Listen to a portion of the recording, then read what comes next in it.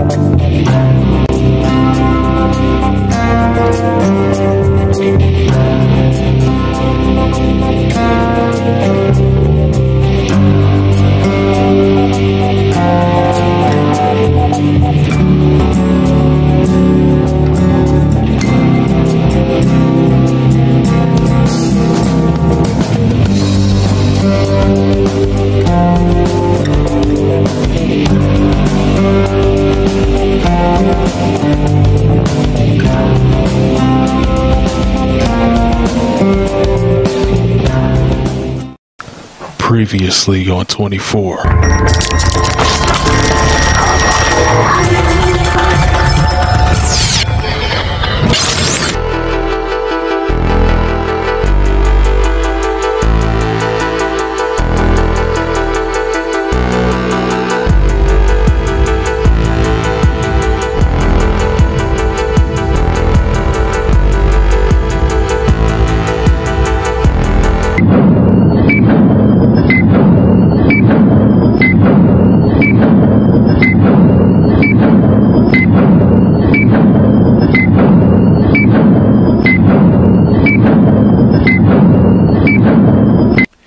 The following video contains graphic content. Viewer discretion is advised. Welcome back to another minute of talk series. I'm your dynamic host, Wayne Knight. I have here with me today a very influential, important guest, UK graffiti artist known only as 𝗵𝗃𝗄. Good morning, 𝗵𝗃𝗄. How are you? Good morning, Wayne. I'm splendid. How are you? I'm good, 𝗵𝗃𝗄. Thanks for asking. Thanks for coming. You're welcome. Anytime, Wayne. I only have a few questions for you, B. Can I call you B? No. Okay. Let's get on with it, Wayne. Are you taking a piss? Sure. You unveiled new artwork honoring healthcare professionals, and you donated the art to University Hospital, Southampton in the UK. Can you tell us what the name of the piece is and what it's depicting?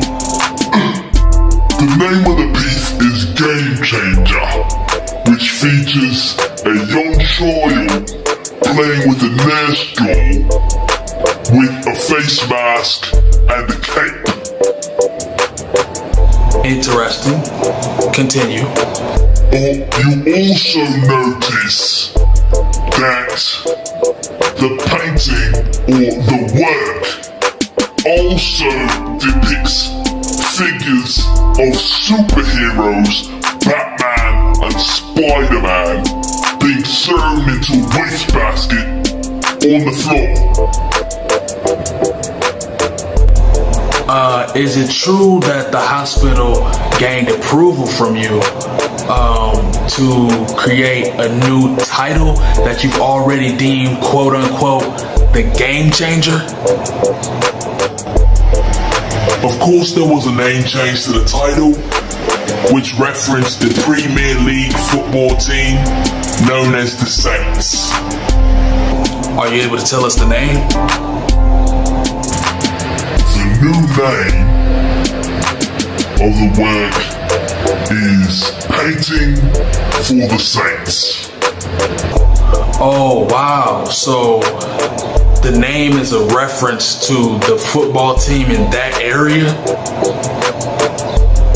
Yeah, sure, but it was really a more... Well, that's all the time that we have today for Talk Series. I would like to thank my very elusive guest, 𝗵𝗃𝗁, for stopping by. And please feel free to share, like, subscribe to my channel, and click on that bell icon so that you can be notified when I upload new content. Say goodbye, 𝗵𝗃𝗁. Bye, 𝗵𝗃𝗁.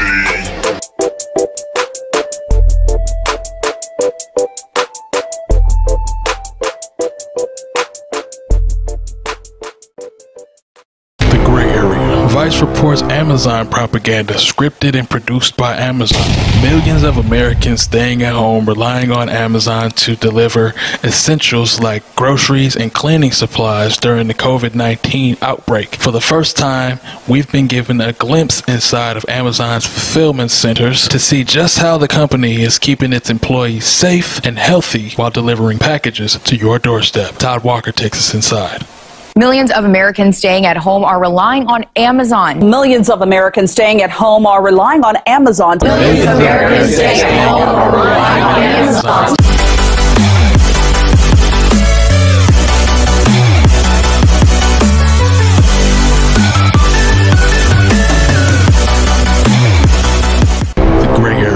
𝗵𝗃𝗄𝗃 Productions and Drama Alert have a rap beef.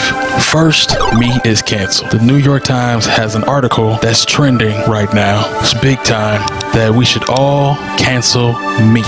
Yes, yours and my favorite thing, meat, is canceled. Yeah, time's up for meat. Meat got meat too'd.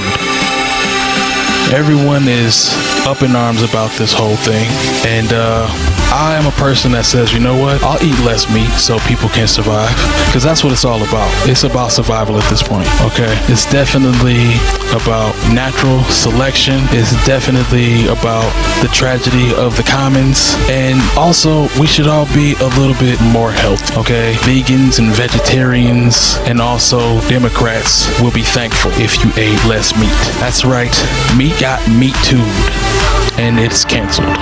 Next story, the college admission scandal. Remember that? A bunch of rich elites used bribery money to put their kids in prestigious colleges with no regard to people who actually earned their spot in the college. People that work hard most of their young adolescent lives to get into college. A lot of elite people paid money to colleges in the form of donations, and they're making a documentary for it. So Netflix is gonna make a bunch of money off of that whole debacle, and Lori Loughlin and her husband Massimo pled guilty. Oh yeah, they're going down for about 2 to 5 months, which turns into $250,000, $400,000 in fines, and about 200 hours of community service, which I believe it will just be that.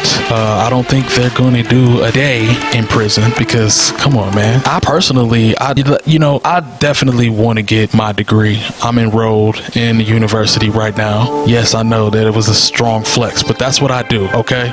I study and I read books and stuff, if you haven't already guessed that. And yeah, I put in a lot of work to get to a university, okay? I started in a community college, all right? And I still don't have a degree aside from the certificate of arts that I got from Brown and Stanford University of Minnesota in Minneapolis, where I was a young 14-year-old wonderkin. And that's for another day.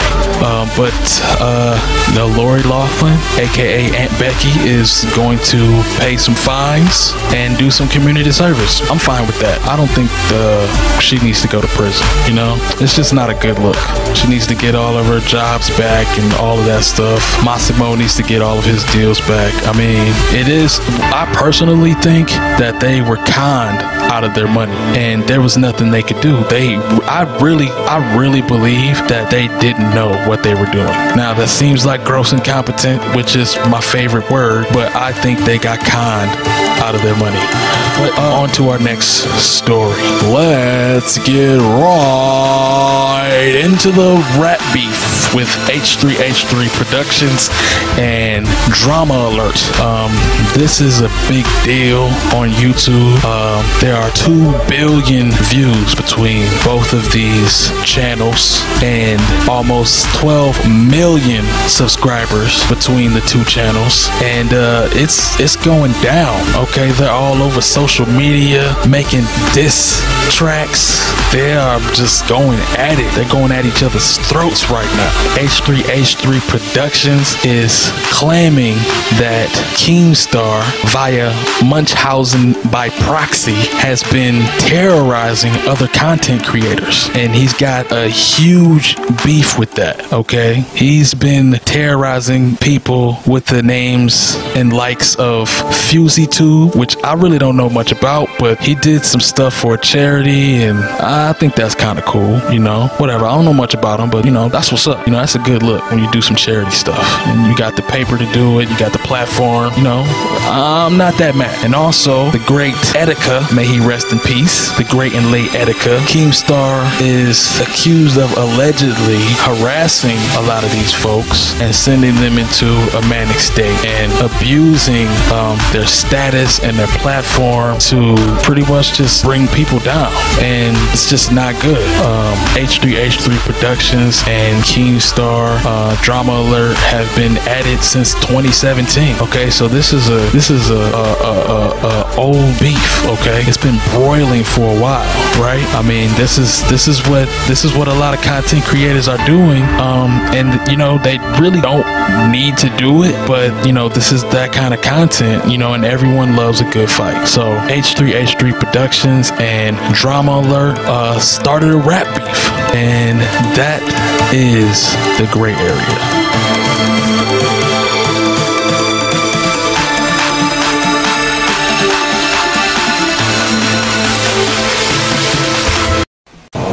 Welcome back to No Spoilers. Hi, Tina Fey, auditioning for Bloodshot.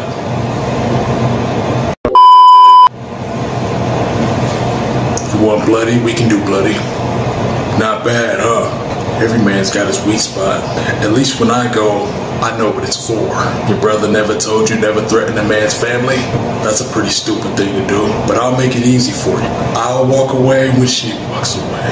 Letty. Just stick to the plan, Brian! I got the magic stick. I know if I can hit once, I can hit twice. I hit the baddest chick. Shorty, you don't believe me, to go me tonight. I'll show you magic. Magic. I got the magic stick.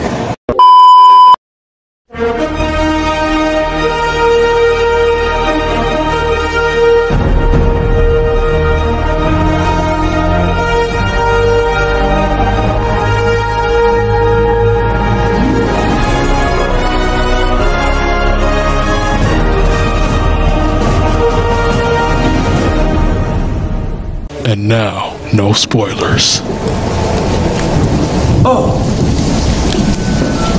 Thanks for watching No Spoilers. I'm Julia Louis-Dreyfus. Tonight, we'll be ranking 3 movies: Knives Out, The Art of Self-Defense, and Rings the Cloud. Enjoy!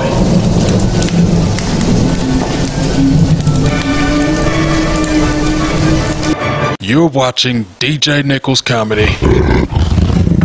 I'm Larry Nick. And behind me we have a...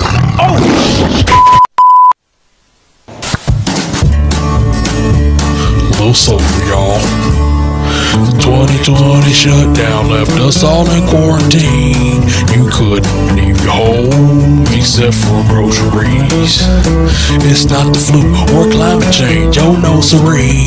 In fact, it's the most deadly, invisible enemy.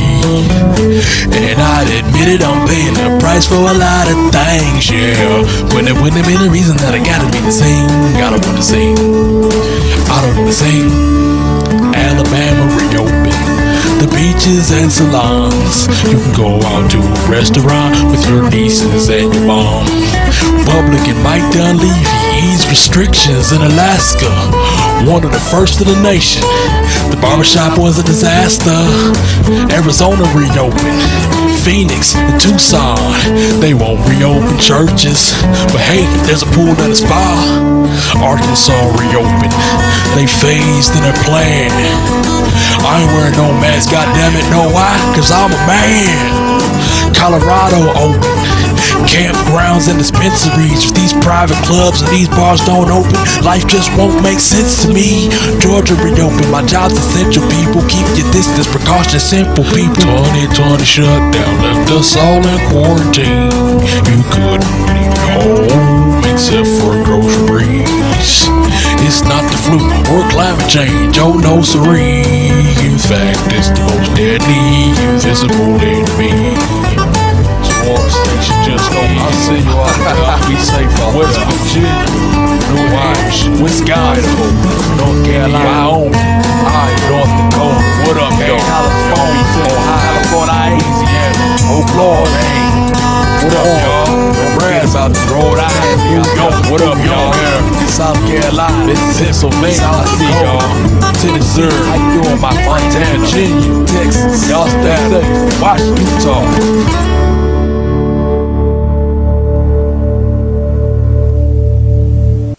It's not the flu or climate change, oh no siree. In fact, it's the most deadly, invisible enemy.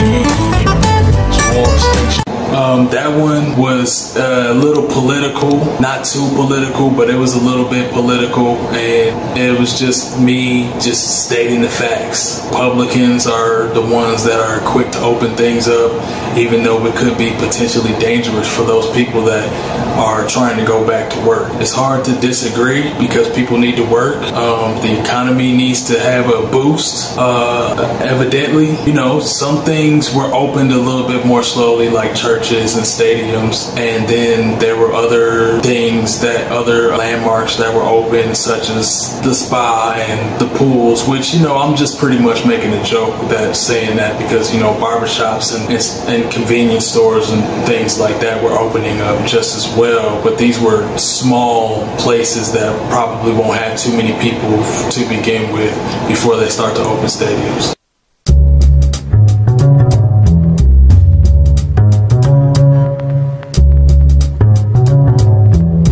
I'm a little social. This is Orange. 2020 shutdown left us all in quarantine. You couldn't leave your home except for a grocery. It's not the flu or climate change, oh no siree. In fact, it's the most deadly, invisible enemy. Those songs were about the obvious, the thing that shall not be named right now, because some people are a little triggered by it and they don't want to think about what's going on because it's that tragic. And you know, it's just the basic things that we talked about before this even happened. Climate change, we talked about the flu, we talked about pollution. All these things are invisible enemies that we couldn't not see. We couldn't see them at all. And so, you know, we all deflected from that because everybody has to go to work, everybody has to have a job to feed their families. So, you know, that's what that line was about in a nutshell. Republican Mike Dunleavy eased restrictions in Alaska, one of the first in the nation. Barbershop was a disaster. Arizona reopened. Phoenix, Tucson, they won't reopen churches. But hey, there's a pool and a spa. That one was a little political, not too political, but it was a little bit political, and it was just me just stating the facts. Republicans are the ones that are quick to open things up, even though it could be potentially dangerous for those people that are trying to go back to work. It's hard to disagree because people need to work. The economy needs to have a boost. Evidently, you know, some things were opened a little bit more slowly, like churches and stadiums, and then there were other things, that other landmarks that were open, such as the spa and the pools, which, you know, I'm just pretty much making a joke with that, saying that because, you know, barbershops and convenience stores and things like that were opening up just as well, but these were small places that probably won't have too many people to begin with before they start to open stadiums. Georgia reopened. My job's essential, people. Keep your distance. Precautions simple, people. This one, I had to make sure that I mentioned Georgia, and I had to do it real quick because obviously, you know, I only have so many bars before the next chorus. So I made sure that I threw that in there at the end, at the very end. That's right where I wanted it. It was perfect. It was in the perfect place. The lyrics, I wanted to shout out essential workers because, you know, they've been our last line of defense.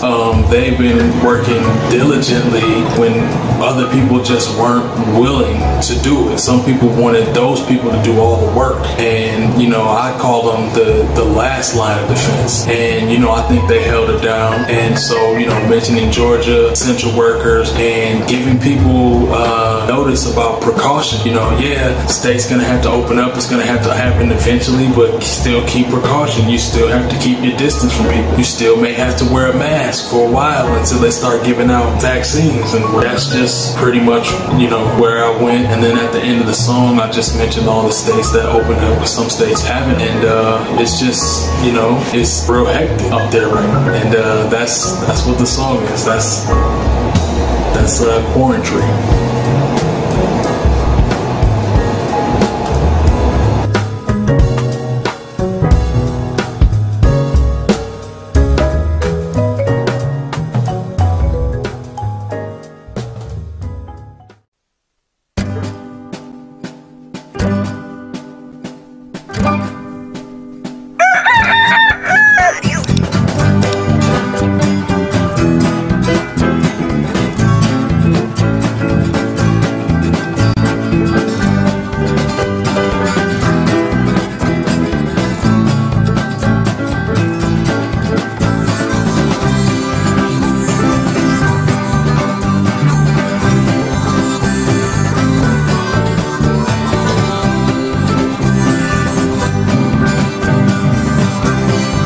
Do exactly like President Hagen did here. We now have a job to do. You can't anymore get away with this is a bad cop. The ones who watch and do crowd control for atrocities, they're not good either. Every single last one of you! Okay. Do you mind telling me why am I... That was sickening to me. Furious at the death of 46-year-old George Floyd.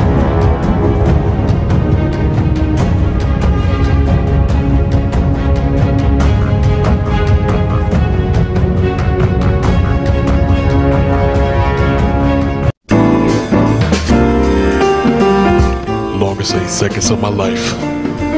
Interviewing another off-duty cop. That's exactly what I need right now since the bars are reopening. I need someone tough to shut things down in case someone tries to start a fight. Look at this dude. bet he shot some people. Put somebody in a chokehold or some crap like that. What did I eat today? Tacos? Enchiladas? I'm hungry again now. Thor 4 is trending. So is Obama. That's an eye combination. Whatever happened to Lil Scrappy? Oh yeah, Love and Hip Hop. That was a good artist. You don't want no problems. Hey, hey.